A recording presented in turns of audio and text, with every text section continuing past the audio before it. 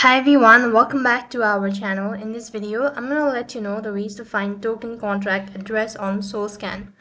In order to locate the token contract address on SolScan, you just have to follow the steps. First of all, log in into your account, and when you're logged in, that's going to take you to the home page.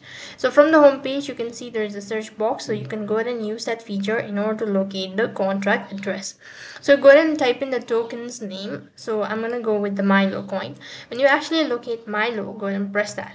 Now it's going to take you to this sort of field where you can see market overview as well as profile summary. So if you go ahead and press the profile summary button, then you should be able to see your information right over here. So this is basically how you can locate your token contract address on SolScan. That is all for this video. I hope the video was helpful. Make sure to like, share and subscribe to our channel. Thank you for watching. See you in the next video.